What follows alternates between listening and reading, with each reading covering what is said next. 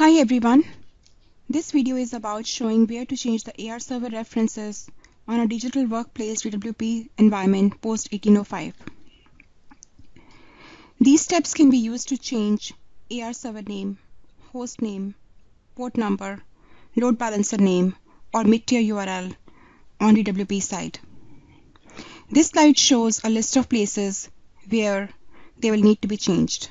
I'll be doing a quick demo. I'm trying to access a DWP URL. It's not coming up. So I'm going to RDC to the box.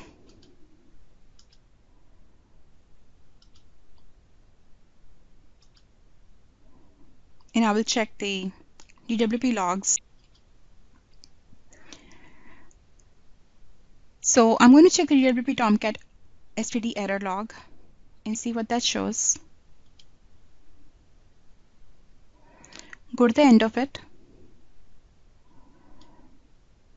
And I see there's a connection refused error.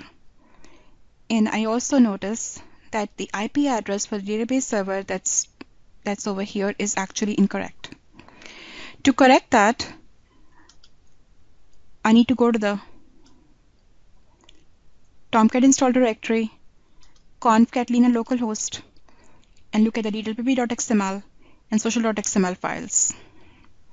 Already have them open over here. So there's 3 places I'm going to be changing the IP address.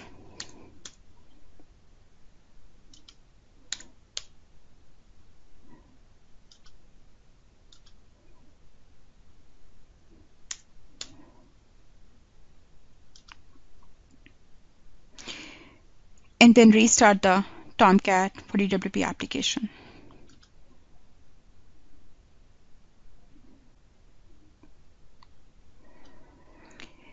Before we reload the URL, I'm going to show you the database side of things. So the configuration_params table